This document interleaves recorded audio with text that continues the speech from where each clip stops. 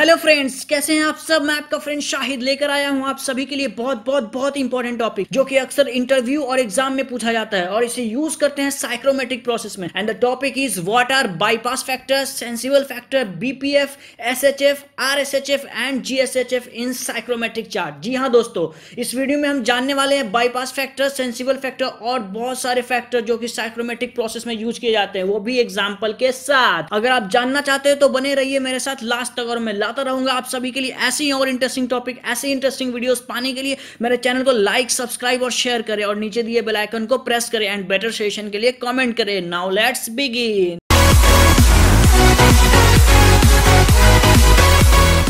तो चलिए दोस्तों शुरू करते हैं। सबसे पहले हम देखते हैं बाईपास फैक्टर ऑफ कॉइल। तो दोस्तों बाईपास फैक्टर क्या होता है? जब हम एयर को कंडीशनिंग करते हैं तो हम एयर को हीटिंग करते हैं या फिर एयर को कूलिंग करते हैं। तो दोस्तों जब हम एयर का हीटिंग करते हैं तो हमारे पास एक हीटिंग कॉइल होता है। हीटिंग कॉइल पे से हम क्या करते हैं, एयर को पास कराते हैं, जिसके वजह से हमारा एयर जो होता है वो हॉट हो जाता है, गर्म हो जाता है। तो ये हम हीटिंग करते हैं। सिमिलरली दोस्तों हमारे पास कूलिंग कॉइल होता है और हम उस कूलिंग कॉइल से जो हवा पास कराते हैं उससे क्या होता है, हमारा हवा जो होता है, एयर जो होता है वो कूल हो जाता है, जिसकी वजह से हमें कूलिंग मिलता है। तो दोस्तों बाईपास फैक्टर क्या होता है? The fraction of air that Mrs the coil is called the bypass factor. तो दोस्तों जैसे कि हम एयर का फ्लो कर रहे हैं तो कुछ अमाउंट क्या होता है, कॉइल को टच करके जाता है और कुछ अमाउंट बिना टच किए पास हो जाता है। तो दोस्तों वैसा amount, the amount of air that passes through a heating और cooling coil without touching it, यानी जो हमारे पास कूलिंग और हीटिंग कॉइल होगा उसको बिना टच किए हुए जो हवा, जो अमाउंट ऑफ एयर पास कर जाएगा उसे हम कहेंगे बाईपास फैक्टर ऑफ कॉइल। तो बाईपास फैक्टर ऑफ कॉइल वो होता है दोस्तों वैसा अमाउंट ऑफ एयर जो हीटिंग कॉइल या कूलिंग कॉइल को बिना पास करे हुए चले जाए, तो उसे हम कहेंगे bypass factor of the coil. तो दोस्तों नेक्स्ट पॉइंट हम देखते हैं, the bypass factor can be determined from the temperature of water supplied to the heating coil and from the state of incoming and exiting air. तो दोस्तों bypass factor हम निकाल सकते हैं जब हमें पता हो कि वाटर का जो टेम्परेचर हमने जो हीटिंग कॉइल को सप्लाई किया है कितना टेम्परेचर है और हमें इनकमिंग क्या है और एग्जिटिंग एयर का टेम्परेचर क्या है, तो हम बाईपास फैक्टर निकाल सकते हैं। तो दोस्तों हम इसे एग्जांपल के थ्रू समझने की कोशिश करेंगे दोस्तों। जैसे ये हमारा क्या है, हीटिंग कॉइल है। यहाँ पे हमने हीटिंग का एग्जांपल लिया है। तो दोस्तों ये हमारा कॉइल है और इसके अंदर से हम क्या कर रहे हैं, स्टीम को फ्लो कर रहे हैं, यानी ये हमारा कॉइल है, इसके अंदर स्टीम फ्लो हो रहा है। तो सपोज स्टीम किसी टेम्परेचर पे हमने डाला होगा, T1 टेम्परेचर पे हमने डाला होगा। तो T1 टेम्परेचर से ये कूलिंग कॉइल अंदर जा रहा है और ये कूलिंग यहाँ से कूलिंग कॉइल से बाहर निकल रहा है। ये स्टीम यहाँ पे स्टीम इन हो रहा है और यहाँ पे स्टीम आउट हो रहा है। और ये हमारा क्या है, हीटिंग कॉइल है। ये मान लो ये टेम्परेचर है, एट टेम्परेचर कुछ टेम्परेचर पर दिया होगा, ठीक है दोस्तों, कोई पार्टिकुलर टेम्परेचर पे ये हीटिंग कॉइल है। अब हम यहाँ से क्या कर रहे हैं दोस्तों कि 1 kg ऑफ एयर T1 पे, यानी T1 टेम्परेचर कोई हमारा पार्टिकुलर टेम्परेचर है, वहां से क्या कर रहे हैं हम, एयर का फ्लो कर रहे हैं। तो दोस्तों कुछ हवा जो होगा इस कॉइल से पास होकर जाएगा और कुछ हवा जो है इस कॉइल को बिना टच किए, अनटच्ड एयर जो है वहां से फ्लो कर जाएगा। तो जो अमाउंट ऑफ एयर जो इस कॉइल को बिना टच किए हुए पास कर जाएगा उसे हम कहेंगे बाईपास फैक्टर। तो दोस्तों the bypass factor can be determined from the temperature of water supplied, मतलब कितना डिग्री टेम्परेचर हमने वाटर का सप्लाई किया है, यानी स्टीम इन जो है उसका क्या टेम्परेचर था। अगर हमें ये पता हो कितना डिग्री सेल्सियस प्रोवाइड करा है हीटिंग कॉइल को, and from the state of incoming and exiting air, जो हमारा जो इनकमिंग एयर है, ठीक है दोस्तों, हमारे पास जो हवा आ रहा है, जिसे मान लो कि हमने 1 kg ऑफ एयर जो है हमने पास करा है और कितना एग्जिट गर्म होके जा रहा है हमें ये पता होगा, तो हम क्या कर सकते हैं दोस्तों, बाईपास फैक्टर निकाल सकते हैं। तो the bypass factor can be determined from the temperature of water supplied to the heating coil and from the state of incoming and exiting air. अगर हमारे पास स्टीम इन, जो हम स्टीम को अंदर फ्लो करा रहे हैं, अगर हमें उसका टेम्परेचर पता होगा और कितना एयर हम अंदर से इसको पास कर रहे हैं और कितना एग्जिट हो रहा है एयर पता होगा, ये सब चीजें, तो हम क्या कर सकते हैं दोस्तों, बाईपास फैक्टर कैलकुलेट कर सकते हैं। तो दोस्तों bypass factor can be expressed as, bypass factor का फॉर्मूला क्या होता है दोस्तों, amount of air by passing the coil, मतलब कितना अमाउंट ऑफ एयर जो है इससे बाईपास कर रहा है इस कॉइल से, divide by total amount of air passed. तो दोस्तों बाईपास फैक्टर को हम इस तरह डिफाइन कर सकते हैं कि the ratio of amount of air by passing the coil to total amount of air passed, मतलब टोटल अमाउंट ऑफ एयर में कितना अमाउंट ऑफ एयर बाईपास किया उस कॉइल से, उसे हम कहेंगे बाईपास फैक्टर। तो दोस्तों नेक्स्ट पॉइंट हमारे पास है कि the bypass factor depends upon the following factor. Bypass factor जो है किन किन फैक्टर पे डिपेंड करता है। सबसे पहला फैक्टर होता है दोस्तों हमारे पास कि नंबर ऑफ फिन, कि मतलब कॉइल में पर यूनिट लेंथ पे यानी 1 मीटर लेंथ पे कितने फिन लगे हुए हैं, उससे हमें क्या करेगा बाईपास फैक्टर उस पर डिपेंड करेगा। सेकेंड जो है दोस्तों हमारा द वेलोसिटी ऑफ एयर, मतलब एयर कितने स्पीड से एग्जिट कर रहा है और कितने स्पीड से एंटर कर रहा है, इस पे हमें डिपेंड करेगा। और थर्ड पॉइंट है दोस्तों the number of rose in A coil in the direction of flow, मतलब जिस डायरेक्शन में हमारा एयर फ्लो हो रहा है उस डायरेक्शन में कितने नंबर ऑफ रोज है कॉइल में, उस पर डिपेंड करेगा। तो दोस्तों ये हमारे पास 3 फैक्टर है, इन तीनों फैक्टर पे क्या करेगा बाईपास फैक्टर डिपेंड करता है। The number of fins provided per unit length, second है the velocity of air, and third है the number of rose in A coil in the direction of flow. तो दोस्तों हमारे पास नोट पॉइंट है, note क्या है दोस्तों, bypass factor of A cooling coil decreases with decrease in fin spacing. दोस्तों क्या होता है जब हमारे पास कूलिंग कॉइल होगा और हम उस पे से एयर पास कराते हैं, एयर हमें कोल्ड मिलता है। जो कूलिंग कॉइल होगा और उसमें जो फिन लगा होगा उनके बीच की जो स्पेसिंग अगर घटा देंगे तो हमारा क्या करेगा बाईपास फैक्टर घट जाएगा in case of cooling coil. तो दोस्तों कूलिंग कॉइल में क्या होगा बाईपास फैक्टर डिक्रीज कर जाता है with decrease in fin spacing और इंक्रीज इन नंबर ऑफ रोज। और दोस्तों bypass factor of cooling coil decrease कर जाता है जब हम नंबर ऑफ रोज क्या करते हैं बढ़ा देते हैं, यानी नंबर ऑफ रोज बढ़ाने और फिन के स्पेसिंग घटाने से बाईपास फैक्टर घट जाता है दोस्तों। तो दोस्तों नेक्स्ट हमारा है sensible heat versus latent heat. तो दोस्तों सबसे पहले हम जानते हैं कि सेंसिबल हीट क्या होता है। What is sensible heat? Sensible heat is the heat content causing an increase in dry bulb temperature. तो दोस्तों जैसा कि हम नाम पढ़ रहे हैं हीटिंग, तो दोस्तों यहाँ पे हीट होने का मतलब है ड्राई बल्ब टेम्परेचर में इंक्रीमेंट होगा, मतलब डीबीटी यहाँ पे हमारा बढ़ेगा। तो जैसे हम किसी चीज को हीट करेंगे, जैसे ही हमारा एयर हीट होगा तो हम कहेंगे सेंसिबल हीट। जैसे हम मान लो कि हमारा 25 डिग्री सेल्सियस है, हम 25 डिग्री से 28 डिग्री 35 डिग्री सेल्सियस हमने हीटिंग करा तो उसे कहेंगे सेंसिबल हीट। तो when an object is heated, जब हम ऑब्जेक्ट को हीट करेंगे इट्स टेम्परेचर राइजेस, तो इसका क्या होगा जब हम ऑब्जेक्ट को या एयर को हम क्या करेंगे हीट करेंगे तो हमारा टेम्परेचर क्या होगा राइज होगा, क्योंकि हम क्या कर रहे हैं हीट ऐड कर रहे हैं। तो दोस्तों जब हम हीट ऐड करते हैं तो क्या होता है हमारा टेम्परेचर राइज करेगा। तो the increase in heat is called sensible heat. तो जो इंक्रीज होगा जिस हीट में उसे हम कहेंगे सेंसिबल हीट। तो हम सेंसिबल हीट कैसे डिफाइन कर सकते हैं दोस्तों?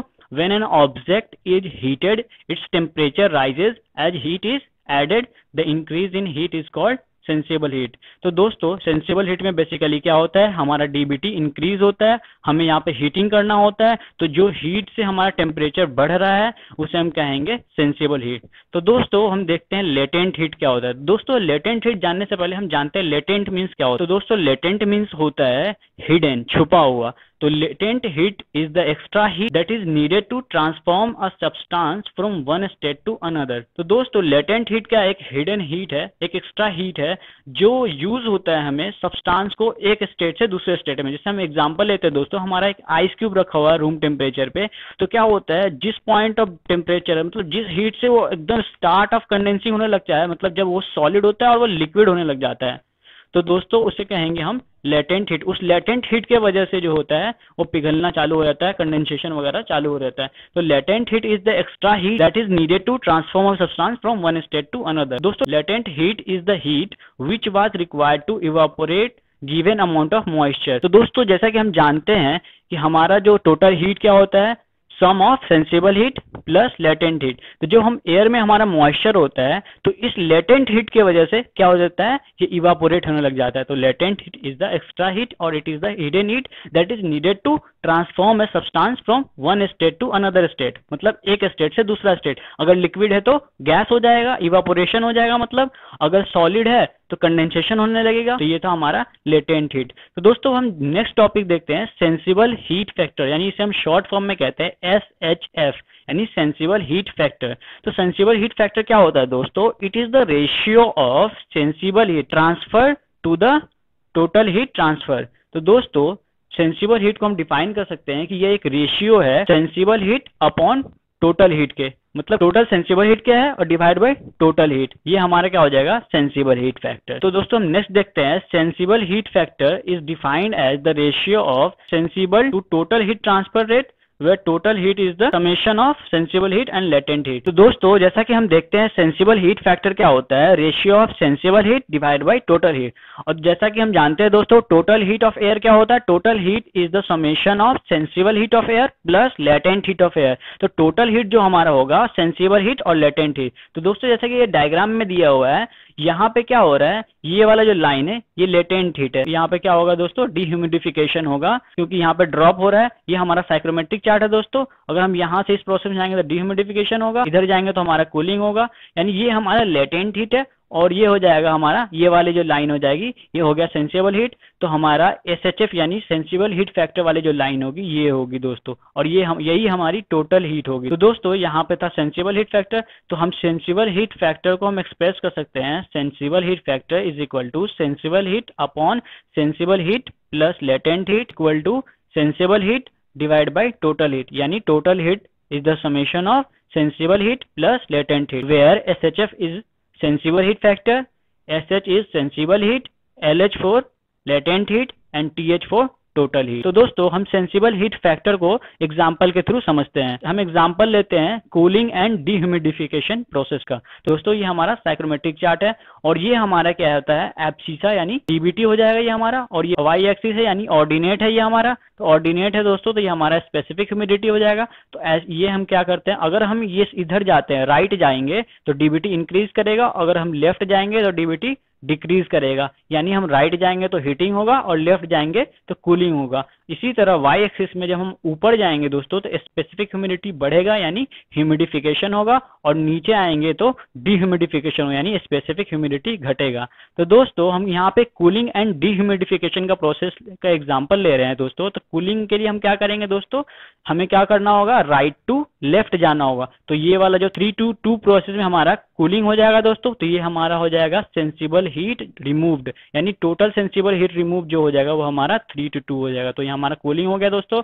और डिह्यूमिडिफिकेशन के लिए हमें नीचे जाना होगा, यानी 1 to 3 प्रोसेस जो होगा वो हमारा डिह्यूमिडिफिकेशन होगा। तो दोस्तों यहाँ पे हमारा क्या हो रहा है, डिह्यूमिडिफिकेशन में टोटल लेटेंट हीट रिमूव्ड हो जाएगा, ये हमारा हो जाएगा 1 to 3। तो दोस्तों तो ये वाला जो लाइन हो जाएगा, ये वाली 1 से 2 प्रोसेस जो होगा ये हमारा सेंसिबल हीट फैक्टर हो जाएगा। और H1 से H2, और ये हमारा क्या है दोस्तों, इंथैल्पी स्केल है दोस्तों।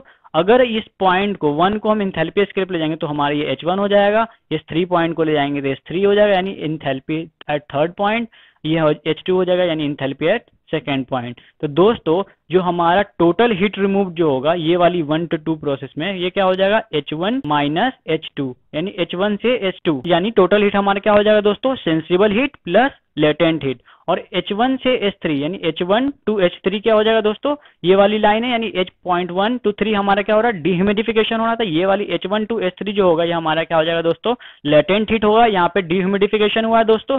सिमिलरली हमारा क्या हो रहा है, 3 to 2 पॉइंट में हमारा क्या हो रहा है, कूलिंग हो रहा है। तो यानी H3 to H2 प्रोसेस में क्या हो जाएगा हमारा सेंसिबल हीट। तो इसको हम प्रूव हमने कर रखा है दोस्तों कि सेंसिबल हीट फैक्टर को ही हम सेंसिबल हीट रेशियो भी कहते हैं, SHR भी कहते हैं। तो दोस्तों सेंसिबल हीट फैक्टर हमारा क्या हो जाता है, sensible heat upon total heat, SH upon TH is equal to SH upon SH plus LH, यानी sensible heat divide by sensible heat plus latent heat, ये हमारा क्या हो जाएगा SHF। तो दोस्तों हमारा सेंसिबल हीट क्या है, H3 से H2, ये वाली लाइन जो है हमारी H3 से H2, यानी यहाँ पे हमें क्या हो रहा है, कूलिंग हो रहा है। तो ये हमारा क्या हो जाएगा दोस्तों, सेंसिबल हीट ये वाली, और डिवाइड बाय सेंसिबल हीट क्या हो जाएगा, H3 माइनस H2 प्लस, और लेटेंट हीट हमारा क्या है दोस्तों, H1 minus H3 plus H1 minus H3। तो दोस्तों H3 से H3 कैंसिल हो जाएगा, प्लस माइनस कैंसिल, बच जाएगा दोस्तों H2 प्लस H1। तो हमारा सेंसिबल हीट क्या हो जाएगा, H3 minus H2 divide by H1 minus H2। तो हमारा क्या हो जाएगा sensible heat, H3 minus H2 कौन सा प्रोसेस है दोस्तों, H3 माइनस H2 हमारा सेंसिबल हीट प्रोसेस है, और H1 माइनस H2 कौन सा प्रोसेस, टोटल हीट रिमूव। तो दोस्तों हमने यहाँ से प्रूव करा कि sensible heat factor sensible heat upon total heat remove, यानी H3 minus H2 sensible heat हो गया हमारा, और H1 माइनस H2 हमारा हो गया टोटल हीट रिमूव। तो दोस्तों हमारे पास कुछ general design value of SHF है जो जनरली हम यूज करते हैं, ये नोट पॉइंट है दोस्तों।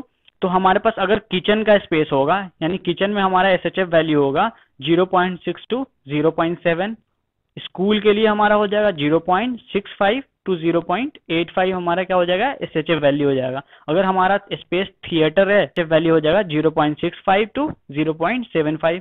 सिमिलरली हॉस्पिटल के लिए हो जाएगा 0.65 टू 0.85।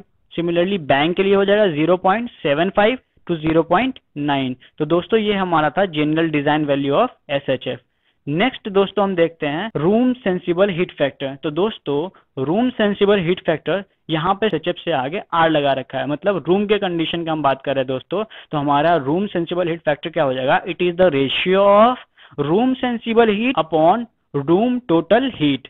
मतलब the room sensible heat factor is the ratio of room sensible heat to the summation of room sensible heat and latent heat. तो दोस्तों जैसा कि हम जानते हैं टोटल हीट क्या होता है, summation of sensible heat plus latent heat होता है। दोस्तों similarly room sensible heat factor क्या हो जाएगा, room sensible heat upon room sensible heat plus room latent heat. तो ये हमारा हो जाएगा room sensible heat upon room total heat. तो दोस्तों नेक्स्ट हमारा पॉइंट है ग्रैंड सेंसिबल हीट फैक्टर, जिसे हम शॉर्ट फॉर्म में GSHF भी कहते हैं। तो दोस्तों ग्रैंड सेंसिबल हीट फैक्टर क्या होता है, grand sensible heat factor is the ratio of total sensible heat to the grand total heat load that the conditioning plant must handle including the outdoor heat load। तो दोस्तों grand sensible heat load क्या हो जाएगा, it is the ratio of total sensible heat। दोस्तों जैसे कि हम जानते हैं sensible heat factor क्या होता है, sensible heat upon total heat। तो दोस्तों इसी तरह हमारा grand sensible heat factor क्या हो जाएगा, total sensible heat upon total grand heat load that conditioning plant must handle. हमारा जो कंडीशनिंग प्लांट है जिसे हम कंडीशनिंग कर रहे हैं, वहां पे जो ग्रैंड टोटल हीट लोड जो होगा इंक्लूडिंग आउटडोर हीट लोड जो होगा,